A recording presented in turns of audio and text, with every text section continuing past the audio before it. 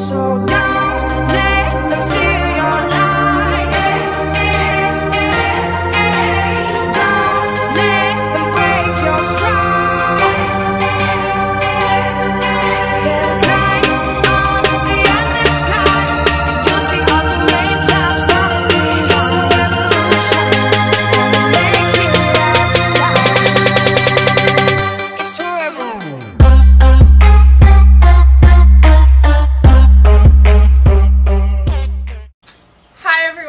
Welcome to Women in Athletics. Today I have Polina Edmunds. We're changing it up a little bit. We're going to be simultaneously baking some pumpkin truffles while also having a nice little hard cider. Cheers. So just enjoy this random little chat, bake, type of style. So as we're going along, we'll just chat. So why don't you tell everyone how you started getting into figure skating? Well, I started skating when I was 2 years old because my mom's a skating coach and she just put me on when I was 2 years old, really young. And then I was pretty good on my feet at that age, so my mom recognized my athletic ability and potential at that point, and so she kept me in, and I started taking actual coaching classes when I was 4, and I continued, and Eliana and I actually went to ballet together when we were 5, and we started skating at the same rink together, so. Yeah. Yeah. Your mom was like one of my first coaches, I think. That's so great. Yeah. So. Classic Nina. Our lives have been tied together for a while. Yes. And then the great thing that I think about Polina's mom is that she actually studied the human body. So you want to go into that a bit? She did. So in Russia, you normally, before coaching, you go to university to learn about your specific sport and the biology behind what kind of exercises benefit your body best depending in the field that you're in. So my mom went to Levskift Academy in St. Petersburg, and she studied for 4 years figure skating, and she was taught under skating great coaches in Russia like Nishin, which is pretty cool. And then they were taught like all the physical anatomy stuff of what exactly relates to figure skating and the best exercises that correlate directly with strength in skating. Yeah, I think that's really important because a lot, like from my understanding, there are a very minimal amount of coaches that actually verse themselves in the human body when they become figure skating coaches. They kind of just fall into it because they were skaters at one point, and then they don't really have the true understanding of how to properly coach anyone, because it's not just like go do a double run through because US figure skating tells us you're supposed to do a run through. It's like, what is the logic behind it and how does it impact the body? I kind of got it dirty, but Totally. you could just, here, we can go like Do we this. have a spoon? Oh, perfect. What is this Oh now? wait, 6 tablespoons. Oh, okay, okay. You're good. Perfect.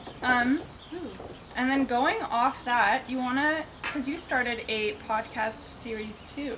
I did. So what kinds of, I mean, you talked about body positivity on that, which I think stems into everything that we talk about here too, about just how to feel comfortable in your body and how to properly fuel yourself in the understanding of my body is changing, maybe not just because I'm gaining weight, but because I'm going through puberty and my hips are getting wider because physiologically that's just what happens. So what was kind of your personal experience with that? Yeah, so as you said, I just started my own podcast. It is basically all things figure skating, and I'm also trying to cover relevant topics, especially today, in youth skaters, and it really applies to all athletes. It doesn't need to just be skating. So some of those topics, yes, are body image, training environment for young athletes, things like that. And so in terms of, like we were talking about body image, puberty is hard for every kid, every guy, every girl. It doesn't matter if you're in sports or not. It's a really awkward phase that people are just super uncomfortable with. And in sport, especially in a sport like figure skating, it creates this really hard line where, yes, we want to grow and become young women or young men, but at the same time, it's going to cause all these effects where our balance is going to be off, or our weight might drastically change, our height might drastically change. All of those things are really going to affect our sport, our skating. Sometimes somebody has really, really steady, slow growth and they're just constantly doing little adjustments. Sometimes somebody has crazy growth in a year and they come back looking completely different, and that throws them off for a few years until they can stabilize all their levels, and then they're kind of back in the game. But it's different for everybody, and I think right now specifically the culture has become, everyone thinks you need to be really small, you need to be really thin, but there isn't one set stereotype of the perfect skater or the perfect athlete. They come in all shapes and sizes, and people need to be paying attention to what works best for their specific body type. And so that comes with nutrition, that comes with exercise, that comes with sleep, that comes with literally everything. What you should be doing is trying to make your body as strong as it can possibly be. Yes. It's not about trying to be as tiny or as thin as you can possibly be, because if you come out and you have more of an athletic build rather than a skinny ballerina build, it doesn't matter if you hit all the jumps or you finish your program with like lasting energy. Yeah. That's what matters. Yeah, that's like the funniest thing, where a lot of skaters want to, you know, be so petite, and even when I went through that phase and I looked so great, I mean, you could take a picture and I was like, damn, look at that.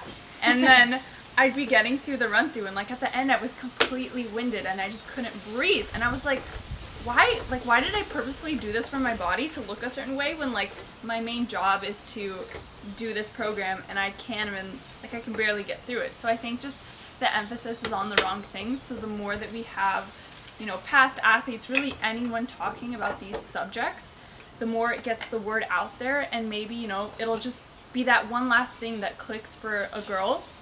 She's like, yeah, I believe that, like, look, this skater is like my role model, and look what she's talking about. She has been through these things. Like, why do I have to push my body and like see what's already, like, what I know is going to go wrong, instead of just, you know, maybe taking someone else's advice. So right. And I think another really important thing to remember, especially in this sport in this country, the US, right? We were just talking about how my mom came from a different country, from Russia, and they're educated before they go into coaching about like all of these different things. In the US, a lot of coaches, a lot of judges, they themselves may not have been actual like elite athletes, or they haven't gone through the specific educational trainings that teach them what is actually necessary for certain body types and athletic careers.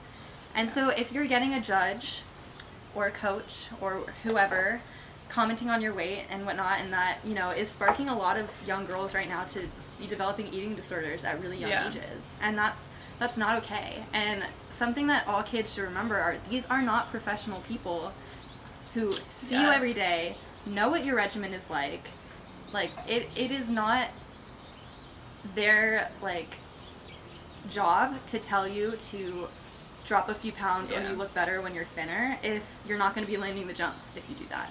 Yeah, because they just see you in that like one split instance, like literally for what, 4 minutes on the ice, and from there they're gonna like assess your lifestyle and how you're supposed to be fueling yourself. Like, that's not really, it's not plausible. That's not the right way to go about it. You really have to take into account everything, like understand a person's habits and like how they're feeling. Maybe they look a certain way, but they feel great. They feel like that run through is the easiest thing ever. Those jumps are like solid every day in practice. Like, then that's all that matters. Yeah, I think it's really important just to remember that, like, when judges or coaches or officials make inappropriate comments to you like that, they aren't professionals. They're not a professional nutritionist. They're not a professional trainer, fitness trainer that is like certified in these specific things that are supposed to relate to building your body in the best way. And that's why you can't be taking those kind of things personally and then thinking, well, maybe if I eat sauteed mushrooms and carrots for lunch and a yogurt parfait for dinner, I'm gonna land my triple Lutz tomorrow. That's not, that is not productive, especially to a growing body. Yeah. It's also really important from that respect to know what each qualification means. So to understand what a registered dietitian has to go through, their education in order to be able to tell you, because realistically, only a registered dietitian is allowed to tell you what to eat.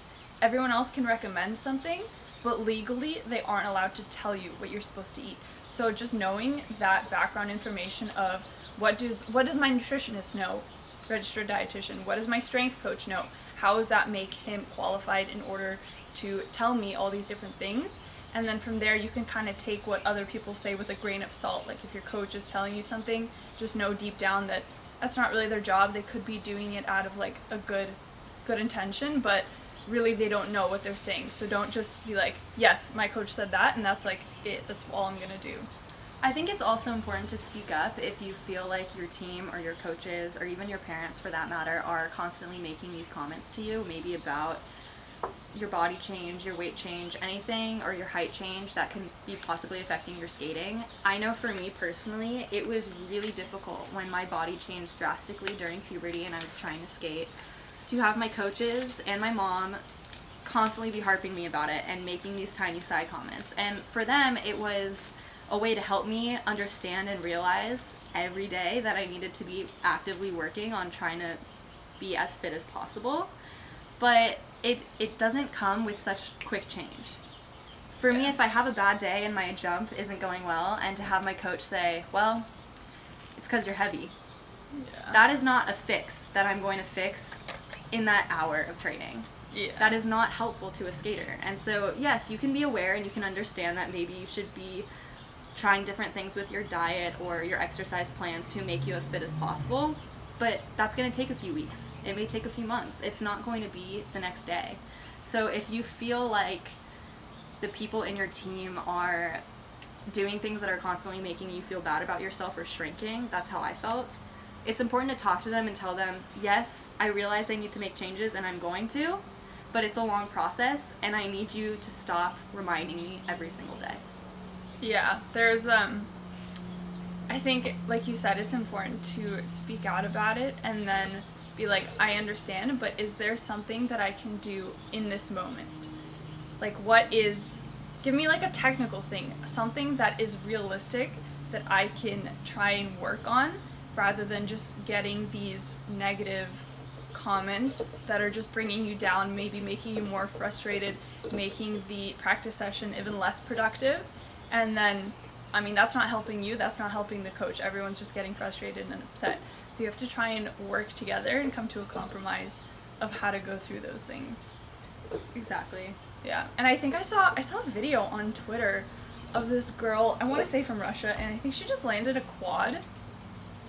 I don't know if you saw it. Tiny little girl. I don't doubt it. Yeah, I think she was like, I don't want to say her age for sure, I don't remember, but definitely like pre-puberty. And I was like, wow, everyone was talking about it, like, this is incredible. And I'm like, first off, she's tiny. Second off, she hasn't hit puberty. She's most likely going to lose her ability to do that quad, or it's going to become drastically more difficult. She's already, like, putting her body through something so intense. And, like, what, she's going to be 16 and have an injury? Like, what's the point? Are you in it for the long haul or in the moment? Like, I think you need to set up like a more realistic game plan, and I think that's less so in ice dance, because ice dance is like, you know, you're not putting so much weight on your body. It's not like pairs. You're kind of just like being lifted and along for the ride, and it's a pretty great time. But I think for single skating, especially when you see like all these young athletes doing these crazy jumps at such young ages, you're like, what's your life going to be like in the future? Like, are you going to need like double hip replacement surgery, knee replacement surgery? Like, Those are really great questions to ask. Yeah, no, there's a lot of videos circulating now of really, really young teens, tweens, who are doing triple axels, who are doing triple combinations, who are doing quads now. And it's amazing that they've achieved such an accomplishment at such a young age. I didn't do that. Like, that's crazy, and I give them the full respect and everything for being able to reach that. But I was just talking about this with Ashley Wagner. There is a huge difference between somebody who's gone through puberty and somebody who hasn't. Yeah. If you can do a triple axel and or a quad after puberty, when you've already fully developed, that is impressive. Yeah. That is respect. That is pushing boundaries in a whole new way, because your body is just different. It simply is. And so that's why we do see skaters that have pushed those boundaries, like Elizaveta Tektemisheva, Mirai Nagasu did it at the last Olympics. We just saw Amber Glenn landed a triple axel. That is so impressive, and that speaks volumes for women's sports, absolutely. But with teens who haven't gone through puberty yet, it's still, it's a child sport at that point, because they haven't gone through the bodily changes yet to see where they'll be when they can have a long career, longevity. Yeah, I feel like when you see young girls land like triples or quads, you're like, ha, just you wait till you hit puberty, girl, because like you don't even know the half of it. Yeah, it's definitely, especially technique-wise, it's really easy to fudge doing spinny type technique with really young skaters who are tiny, but once they start growing, once they start getting heavier, they start getting taller, their center of balance is off. If they don't have proper technique, it really shows. And then at that point, you're looking at them and you're saying, well, they're not the skater they used to be. They're, you know, they've grown and they've lost it all. And at that point, you're really looking at the skater and you're like, what are her other qualities other than those fancy triple axels and quads that she was doing? What makes her stand out now and makes her still on top? And if that's not there, why were they hyping her up when she was a child and she, like, the only thing clearly that she had going for her was doing a quad or doing a triple axel at the beginning of her program? The sport is supposed to be the whole package. It's supposed to be how attractive can a woman look on the ice for the judges and the viewers. And if we're pushing out this new generation of tiny prepubescent skaters who are pulling these big jumps, but they're gone in the next year or two because they start going through puberty, we're really losing a huge audience of skating, because people tune in and they expect to see somebody like Michelle Kwan. Yeah. Or somebody like Tanith Belbin. Yes. They're not expecting to see, like, this tiny girl that's gone next year. Yeah. I think, here, if you wanna scoop it up. There's something, figure skating can be a very, I don't want to say like sexist sport, but as I was always told by my coaches, the girl is the picture and the guy is the frame. The guy is only there to frame the girl. He's there to make sure she's safe, make sure she looks pretty, and the girl is just like the most important part. And I think that's one of the components of ice dance that I do like a bit more than single skating, is because I feel like single skating is very emphasized on jump, jump, jump. Like, how many rotations can you get in the air? I remember, like, when I was a single skater, not really great, but there was, like, the spiral sequence, you know? Yeah. You had the, like... There was a huge spiral sequence, they took that out. Yeah, spiral sequence, and, like, that was so beautiful because it, like, gave artistic freedom, and, like, you could tailor it to the music and, like, bring more, like, expression into it rather than just, like, I'm going from one jump, I'm gonna do some crossovers, I'm gonna do a 3-turn and, like, something else, and I'm gonna go do another jump. And actually in ice dance, they changed one of the footwork series to make it shorter and make it more expressive.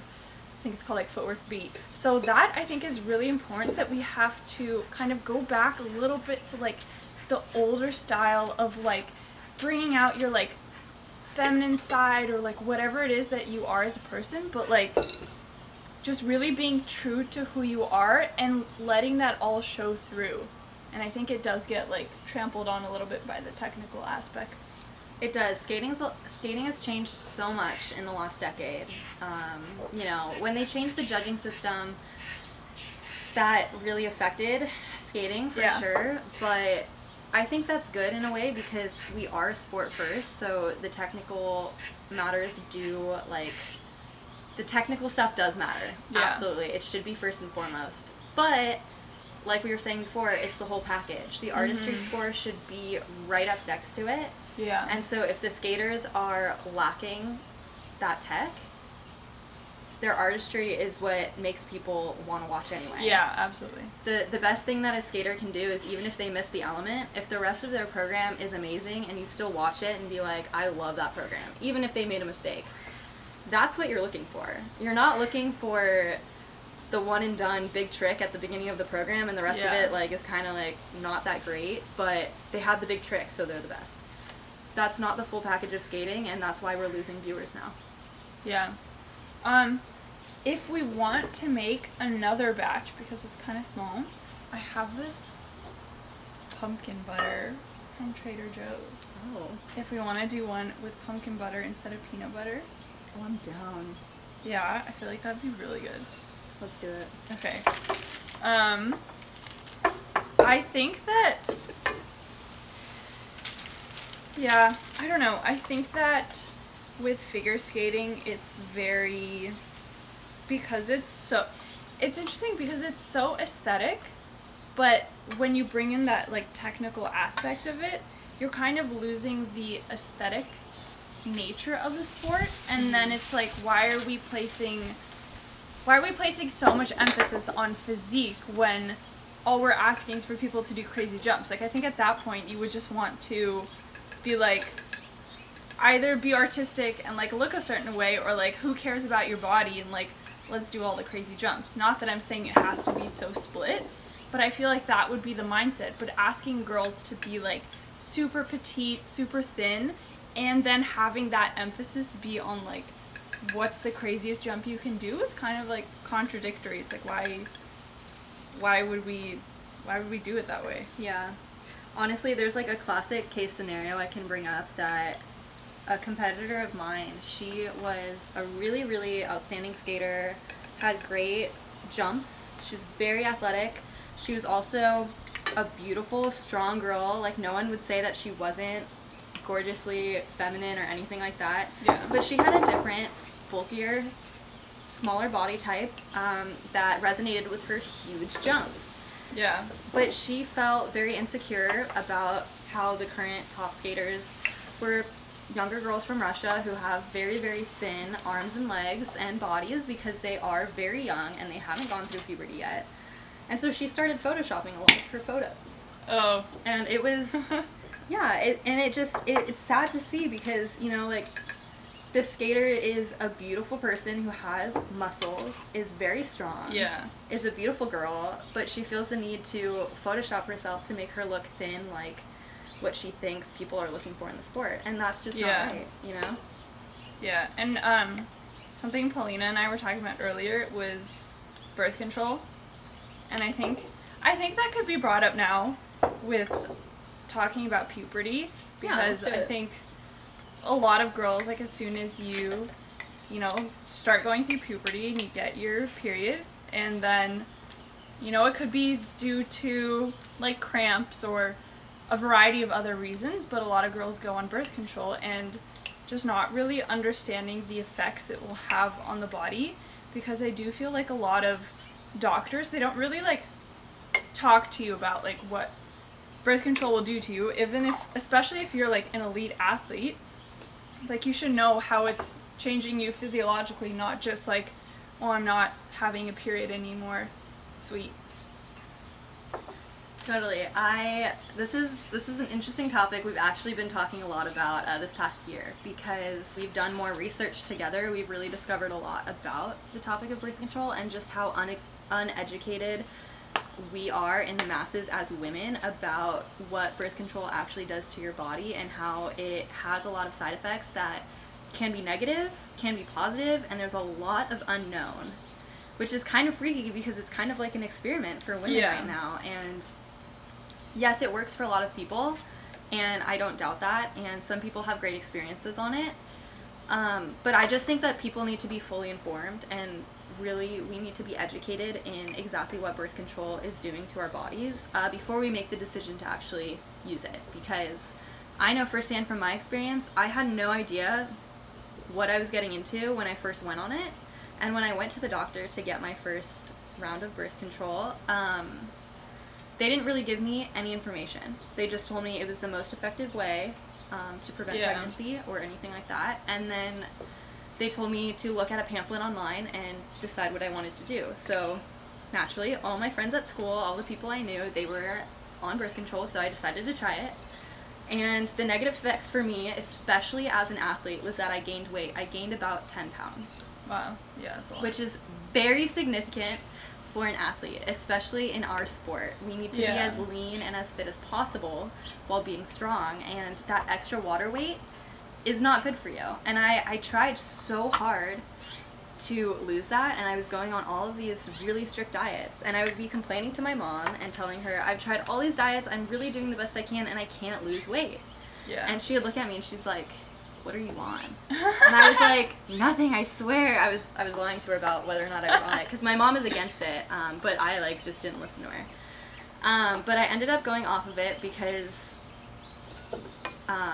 I couldn't lose the weight, and that was really important to my skating career, so Yeah. I went off of it. And immediately, a month later, everything was back under control, and I was able to actually get as fit as possible, doing all the same things I was doing when I was on birth control. And that was a huge telltale sign for me as a person that it didn't work for me. There are a lot of different effects, I feel like, that no one really shares about. Whether it be like weight gain or bad skin or, I mean, there's just so much. And even like when you go off of it, you have lasting effects. And I think when you're growing as an athlete, your period is also very essential for like bone density and really like structure and strength and the correct hormones that you need to balance your body. And especially when you are an elite athlete, let's say you're on birth control, it's the same kind of issue with when you lose your period and you don't really realize why that's happening. You need your period for bone density, and like if you're getting injured all the time and you're not having your period, not due to birth control but just like naturally you are inconsistent, you have to address why is that happening, what is my diet, what is my stress level, what is my training schedule, because you need those hormones in your body. And even birth control, although you are getting the same level of hormones, it's not coming from your body. Your brain isn't understanding that I need to produce these levels of hormones on my own to, you know, sustain myself. And It's a synthetic hormone called progestin, I think, which masks progesterone. there's like two different forms that you can get. I think the biggest thing that's really important for all women to consider when they go on birth control is that it doesn't only stop your uterus, your ovaries, whatever. Yeah. It doesn't only stop your period. It affects your entire body and your brain, because Yeah. your hormones are essential to your brain growth and development. So if you're putting that on pause or changing it in some way, you're directly affecting your brain. Yeah. And as an athlete, that could have huge effects. Yeah. And we're not taught about it. And I think it's really important for women to educate themselves on what the best type may be, whether or not it works for them, whether or not the risks involved are worth it potentially hurting their career or that season that year. Because for me, my season, I was on it for about 4 months. It completely slowed me down in an insane way. And that wasn't at all the point of me doing it, you know? Yeah. I mean, if you think about it, whenever you take a pill, it's not localized, so it's having an effect on your entire body, whereas let's say like a copper IUD. A copper IUD functions with the copper reacting with the uterus lining, and it creates a localized form of birth control. We had a slight intermission because the camera overheated. So we finished with our pumpkin truffles, and they're sitting in the freezer for about 20-ish minutes, and then we're gonna coat them with some nice extra dark chocolate.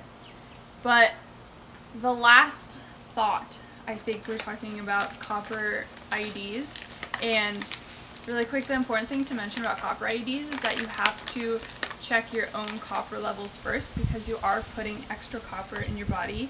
So if you already have high copper levels, you could get into copper toxicity. So that's just something else to keep in mind in the ever-growing list of birth control complications.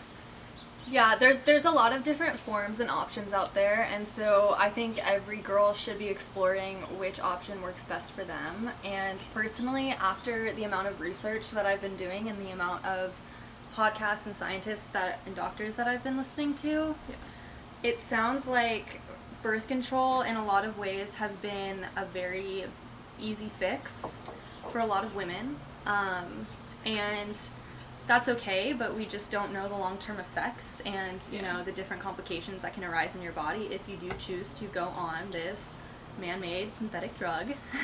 Yeah. And there are more natural ways that you cannot change your body or its rhythm, and, you know, there's a lot of different ways. There's condoms, which always works. There's, you know, the copper IUD isn't hormonal. There's family planning, which is knowing your fertility cycle. And that's actually something that I'm exploring more, so is Eliana. And it's really interesting because we're not taught at all in health education how to learn what a woman's fertility cycle is, which I think is very important and essential. And not talked at all in U.S. figure skating. I don't think there was like one class about like what is your body, even for like. I mean, there are I was told to go on birth control after Really? I made the Olympic team. I hadn't gotten my period yet, What? but they said that if I competed on my period, they would start me on birth control so that I wouldn't be on that cycle. And my mom was with me when I was minor when they said that to me, and she was like, "No way." Oh my god. Yeah, so learning that, I thought that was really interesting because from what I've been researching from doctors is that, especially for athletes, birth control, like for me, I gained a lot of water weight. It doesn't really have you develop the same muscle strength and endurance, which is really interesting and not good for sport. And there was a nutritionist and coach for the U.S. women's soccer team that actually tried something with the U.S. women's soccer team, which was to get all of them off birth control. They all got on the same cycle, and then their training plans and nutrition was specifically designed for their female bodies on regular menstrual cycles, where they would have really hard trainings, and then the week of the actual period they might pull back a little bit or do a different style of workout and nutrition that completely helps them with maintaining strength and following along with their body's natural rhythms. And they actually had a huge amount of success with it and are literally one of the most successful women's sports teams we have in this country. So that is pretty significant, and I urge you all to listen to Dr. Jolene Brightman on the Ben Greenfield podcast if you want to learn more about this. She gives a really good taste. I had Eliana listen to it. I've listened to a bunch of these kind of topics and podcasts on birth control in women and the dangers of it, the effects of it, and I think all women should be educated on this before they make the decision to go on hormonal birth control. Yeah, and it was something that I touched base on a little bit with Maddie Hubble when I had her on the series too, and it was just that she was, you know, trying to get back in tune with her body and understanding what the period is and like what happens within your body during that time. And then she brought up a really interesting point that when she works out during her like week of the period, she notices that she gets injured or her back starts to hurt, and it's like Same. Why is that not like a component that should be taken into with your training? I mean, within your body during that time, like no one is asking you, no one's using that as a factor. I think that's kind of strange because it is a really big part of you, and there's a lot of science behind, you know, the female body is a lot more attractive during like the week before your period because you're ovulating and, you know, you're like getting more flushed and like your lips are fuller and your body is fuller. Like there's a reason why that happens in like mating, whatever, but that does affect your performance and every little thing into your training. So I think it would be really nice to either, if anyone is working with a strength coach or even their like figure skating coach, talk to them about it, even though maybe it is a little bit uncomfortable, but like all the most important things are kind of uncomfortable, so you just have to just talk about it, share it, and I think the more that we talk about the subject and the more people start to learn exactly how important the subject is, the more interest you spark in it and the more people realize that it's essential, especially in sport. So don't be afraid to approach the topic. For me, it was a super awkward, taboo topic to even talk about, and I had my mom telling me not to go on it, but I just didn't trust her or believe her because everybody around me, all of my friends at school, they all were on it. And it wasn't until I did my own trial and error and it failed for me and I went off of it that I started to listen to my mom again and realize what she had been telling me directly correlated with the new research that I was doing with actual doctors and scientists. So it's big. It's huge. And don't just slide it under the table, because I think as women and as feminists, you should be celebrating the women's body, the human body, the female body, and you shouldn't be doing anything that diminishes it, that changes it. You know? I think that's the most feminist thing you can do, is recognize, yes, we're women, yes, we're strong, yes, we should be equal as humans in so many ways, but our differences make us very unique, and we shouldn't be trying to squash that. We should be celebrating that and working it to our best ability so we can be the best women that we can be. Yeah, absolutely. That's very well said. I think, yeah, exactly like that. We just have to embrace our bodies and all of the, like, quirky things that come with it, whether it be, like, weight gain, bloating, like, you know, acne. Stuff happens, you know, and, like, it's not as scary as you make it out to be, as long as you feel confident in yourself, you know that the people around you have your best intentions in mind, and just share it. And the more you share it, the less scary it becomes, because it's like a normalized thing, which is why what we're both trying to do with our series is just spread the word to help anyone, athletes, whatever, just understand that these issues are so prominent in the world of athletics and just everyone out there, and the more we can bring it to attention, the less, like, one girl will be sitting in her room thinking, why don't I look like this girl, and, like, I should like go binge eat or something. So I think it's really, you just have to take it in deeply and be critical with yourself. Like, is this something that's happening to me? Is this what people around me are saying? Is this what I'm doing? Like, that's the hardest part, is realizing that there is something that's off. And then from there, I think just finding people around you who are qualified to help you. Totally. It's also, it's really easy to complain about a lot of things in your life that are going wrong. Yeah. But it's a step you take after you do that. Are you going to not change anything and continue on in the cycle of, this isn't working for me and it makes me upset? Or are you going to say to yourself, something needs to change and I'm going to work to change it right now so that I can feel good? Yeah. I can see results. That's what's important, and it's in your hands, you know? Yeah. Not that I'm saying anyone is insane, but I think the, like, definition of insanity is doing the same thing over and over again with expecting a different result. So you can kind of, like, take that into account a little bit. Like, am I just, like, running into the wall the same way and, like, expecting the wall to not be there one time? Like, totally. That's a good analogy. I just imagine myself, like, running into that wall right there. Yeah. Like, why isn't this working? Yeah, no. If you want change, go get it. That's absolutely. I think that's a solid way to end the series.